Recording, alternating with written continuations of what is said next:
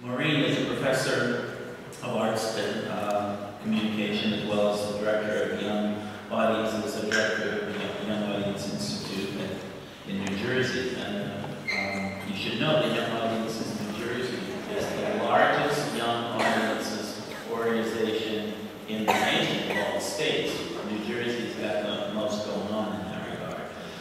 It's Professor Heffernan also runs the Emerging Artist Creativity Hub, a Saturday program at the College of New Jersey, designed for teen artists. Recently, she led a workshop focused on acting, creative writing, and film, pre- and post-production as part of Aruba International Film Festival. As a scenic designer, Ray has designed on Broadway, off-Broadway, for regional theaters, international theaters, TV commercials, feature films, television, and Saturday Night Live spoof commercials. He is also the recipient of the 2006-2007 Hobby Award for Best Scenic Design. Currently, he is a professor of theater arts and a coordinator of the Design Tech Theater program at Marymount Manhattan College in New York City. Please welcome our speakers and put on your active listening ears. Next. This is a play called Opus. This play is still around. This is a relatively new play. We just did this 2 years ago. And it's a play about a string quartet that's been playing together for a number of years. And one of the guys has had a nervous breakdown and had to leave the group. And they're going to bring in a new person that ends up being a young woman just out of school. And so it's all about relationships.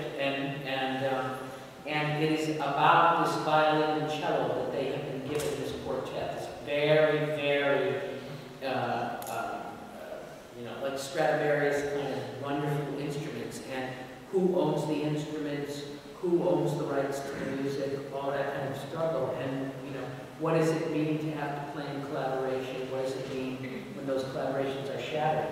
But so we were talking about this idea that there's so much that happens around this instrument, and the one artist that's going to lead wants to take it with him, and they don't want him to go. And so Ray and I, knowing we were in this gigantic theater, 4 people, not realistic. I mean, it's very realistic acting, but not where you're going to build the house for each one, because it goes to multiple places. There are many locations. There are 17 locations in this play. And so the idea is that we wanted something that would give you perhaps an illusion or a suggestion of place without being the reality. Also, Maureen and I talked about it, that what ties these people together is passion. They have a real passion for the music and passion for a particular piece of music. And so, for me, it wasn't about place, but it was about this passion for music. So we came up with the idea that the entire stage would be one large violin. It would pivot in different directions. By changing the lighting and moving the 4 chairs around, that would give me enough to give us the different directions. And then upstage, we had a translucent drop that we could project on and change color on. But as the show went, and on either side there were 4 areas where people could be interviewed, because part of the conceit of this play is that there had been a documentary interviewing this quartet. And so we would see pieces of the documentary. So we came up with a blue background with music on the background, as if you saw talking heads on a screen. But then the backdrop, being translucent, was back-painted, and as the show went on, and as the passion for playing this one piece of music grew and grew, you saw the sheet music in the original handwriting appear. And it got brighter and brighter as the passion and the power of wanting to play this piece came.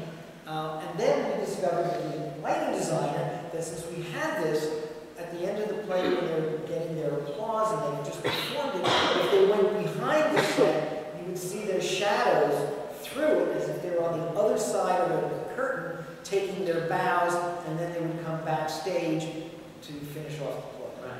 So it's another way where the collaboration grows because each person adds their talent. So this is a play called Doubt, and this play was done on Broadway, had many different scenes. Ray and I decided that what we would want to look at was the world. This takes place in a Catholic parish where there's the church, the school, the garden, And so the decision that we made was that we would show all of these things and not shift the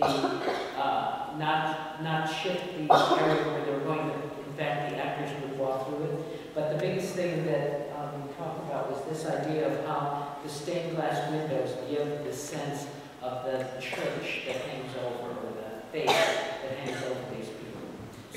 So stage left, you'll see on the bottom photo we have a pulpit because one of the characters is a priest. He actually gives 2 sermons during the show. And by backlighting the stained glass windows, you get the feeling you're inside the church. And then on the middle here, there was a garden in the cloister area outside the church. So by front lighting it, we are now in the garden and we're looking at the windows flickering in the background with candles instead of inside the church. And then adjacent to the garden, on the top photo shows the principal's office with a window overlooking the garden.